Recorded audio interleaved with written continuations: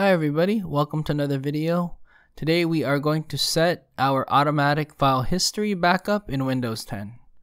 First thing we need to do is go into backup settings.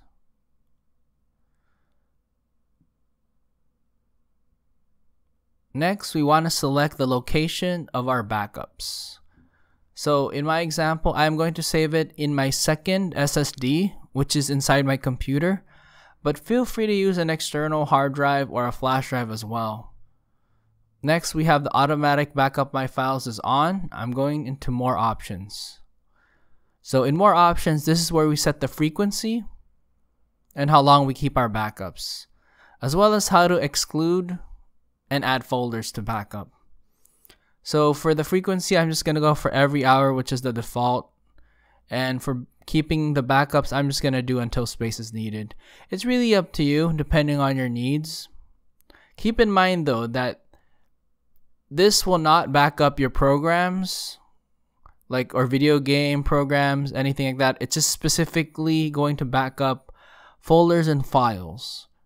So looking at this, it's pretty much all my files have been pre-selected, but it doesn't include any programs, like I said. Just keep that in mind. This is not a system image. So if you wanted to add, all you have to do is add a folder under backup these folders. So looks like everything's pre-selected, so I won't be able to add anything right now. But what we can do is I can show you how to exclude a folder. So under exclude these folders, I'm going to add a folder. I'm going to exclude 3D objects folder, just as an example. Choose this folder. It's going to refresh, and if you scroll down, you're going to see it to confirm. There you go. Pretty awesome stuff.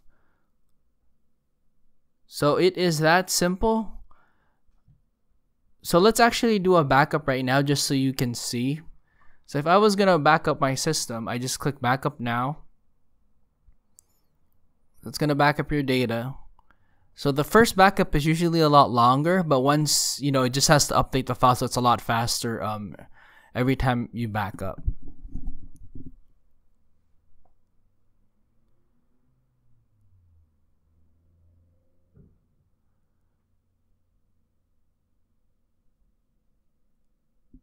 Okay, so once the backup is complete, all we gotta do is, you can see here that we have the backup time and the date and the size of the backup and how much space is left in your backup location. So pretty neat stuff, pretty simple. So let me go into this PC and let me show you a file that's inside the backup. Think of it like a flash drive. So I'm just gonna double click to go inside. I'm going to go into the computer's user profile.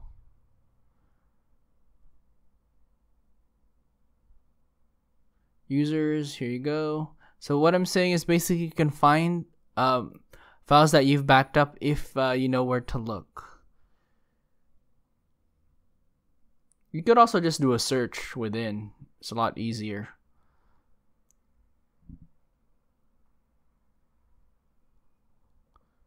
So let me show you an actual photo that was saved.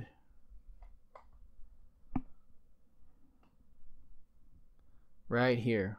Pretty awesome stuff.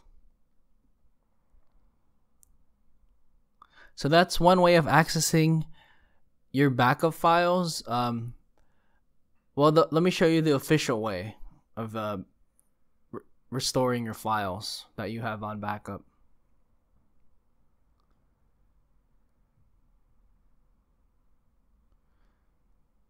Close that. So let's start again. So we go into backup settings. So if you wanted to restore it the official way, you go into more options. Scroll down. And then you can go to restore files from a current backup. You can also use this on a freshly installed Windows 10. And you'll be able to access your files. So here are all the files, and then here is the green button that you need once you select your file. In this example, let me just select all.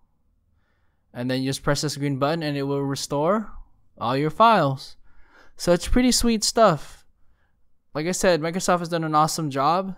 Really like the way this backup has been set up. So I hope you enjoyed this video. Thank you for watching. Take it easy.